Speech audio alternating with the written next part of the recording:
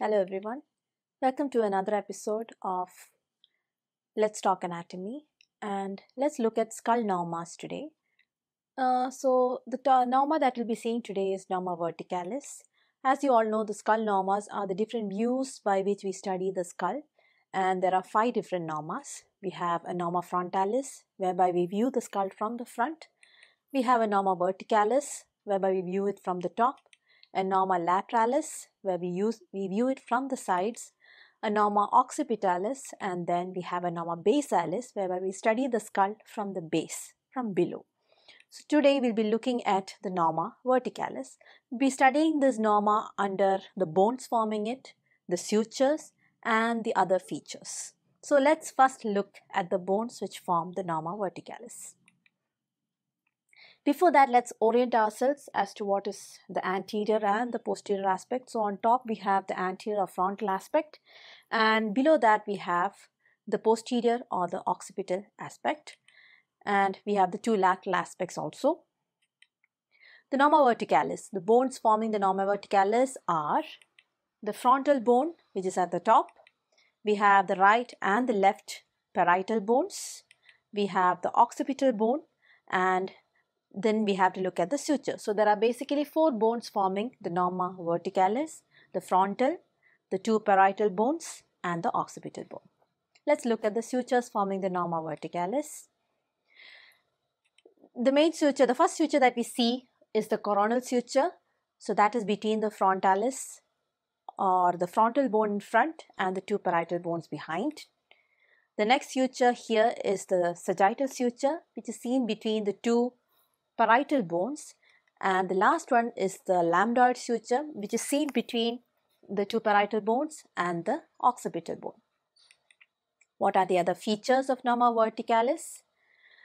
The meeting point of the coronal and the sagittal sutures is known as the bregma, and the meeting point of the the sagittal and the lambdoid sutures is the lambda. So these are the 2 major points.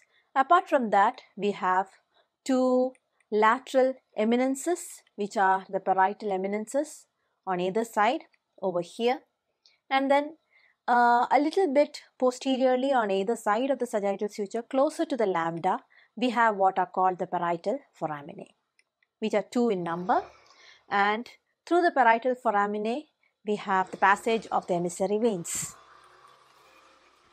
There are a few special features characteristic of the fetal skull in the Norma Verticalis. Let's look at them now. We'll first identify the Metopic Suture, which is there on top, and this Metopic Suture is seen to exist only in fetal skulls or immature skulls, and that is because the 2 frontal bones are still present as 2 separate halves in the fetal skull. In the adult, they have fused together and we don't have a Metopic Suture. So the Metopic Suture is a specific feature of the fetal skull. Then we have the future coronal suture between the frontal and the parietal bones, and we have the future sagittal suture between the 2 parietal bones. Another important landmark of the fetal skull in the Norma Verticalis is this, the anterior fontanelle, as you can see over there. It's a meeting point of the metopic, the coronal and the sagittal sutures. It becomes the bregma in the adult. And another important question, that a very popular question asked, is when does it close? So the anterior fontanelle is seen to close at 1.5 years, that is around 18 months. And another question that is asked is what is its applied anatomy or the clinical importance of the anterior fontanelle. So when that question comes, you have to write these 4 points. Any 2 of them would do.